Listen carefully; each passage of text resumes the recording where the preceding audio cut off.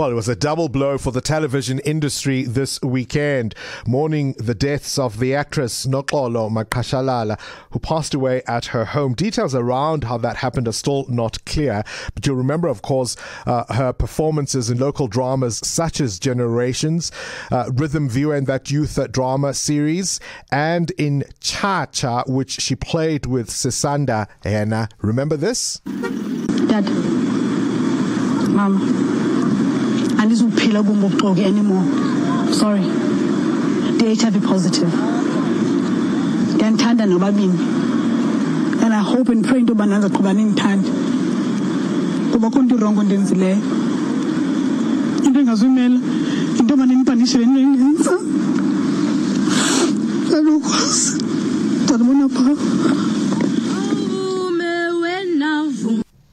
We're joined now by the actor Sisanda Henna, and of course they played a breakthrough love interest couple in the series Cha Cha.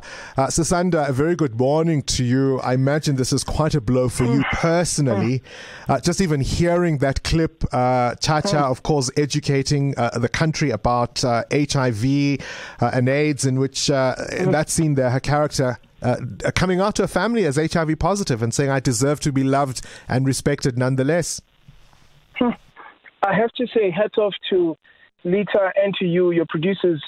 I've been speaking to a few people, but you guys getting that clip and playing that clip is probably one of the most prestigious ways to pay homage to her, you know? I'm in tears now just having heard the clip, let alone, because I didn't even see the visuals, but it's a testament to what she did and how she moved people. Like even just that clip back then when it was so important to stigmatize being HIV positive. And in that Xhosa drama series, you know, Abantu Bakuthi sometimes, you know, the way they will respond to certain diseases, etc. But not all of them embodied that thing. And that character really opened up to allow people to normalize, you know, being HIV positive. And she's really made a mark on the world, you know. And that's the responsibility of artists, right? Not just to entertain, but to grab hold of a particular moment, to change minds, to inspire, to educate, and really open the eyes of people. Absolutely. Absolutely. And you know, we were so young when we made that drama, and it was my first major role. It was hers too. And we won some awards there. You know, just having come into the industry, and hats off even to the filmmakers back then, you know, that we were working with. Tim Green was directing, Kholi Nikiwe, who's gone on to make amazing stuff.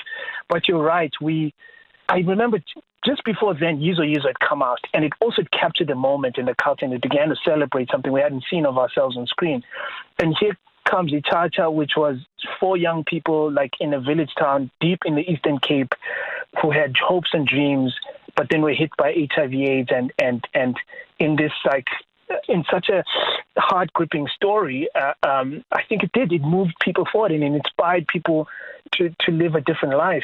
Absolutely. Sisanda, condolences to you, the acting fraternity at large. I know it'll take a little bit of time to come to terms with this news. Thank you for talking to us and paying your tribute to Noxolo this morning.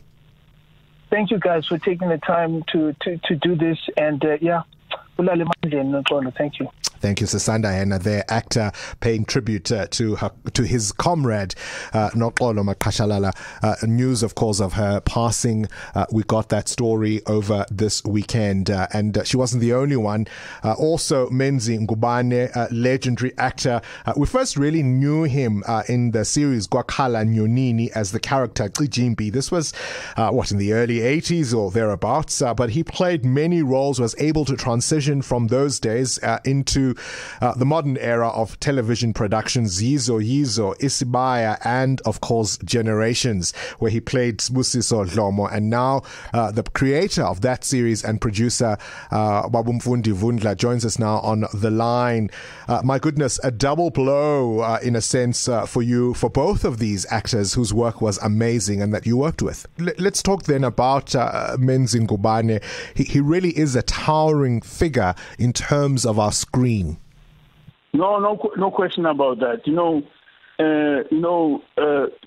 When you think about great artists, you look at him in the context of his time, and what was happening during his time, because, he was like, to me, in the golden age of South African television. He was one of the luminaries of that period, and especially with the dawn of democracy, television in this country just blossomed, and and then there were like 1,000 flowers were blooming all over the place, and Menzi was one of the stellar figures in that period, and I've been thinking, for instance,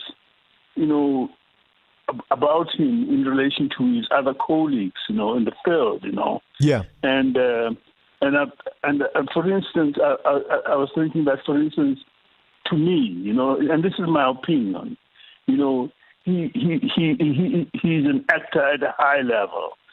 Perhaps today, to get a picture, the only two actors to me who equal his acting stature and talent, and that is John Gani and Vusi Kunene.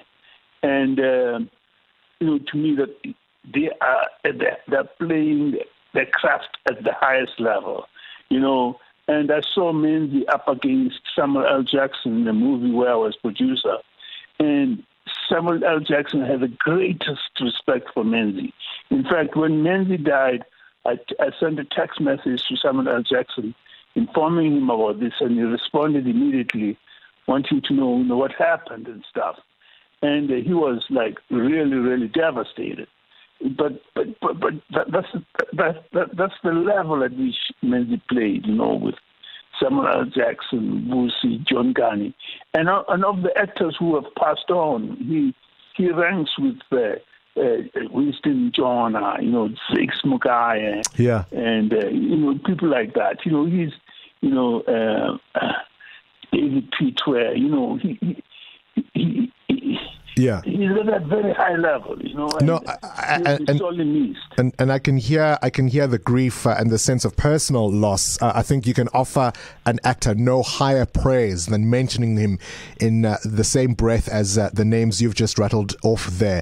Mfundi Vundla, appreciate your time there. The creator of Generations and producer of that show, remembering the actor Menzi Ngubane, saying he's earned a place in the pantheon of South Africa's acting God. Current events, developing stories, tough questions, your voice making a difference. This is Breakfast with Bongani Bingwa.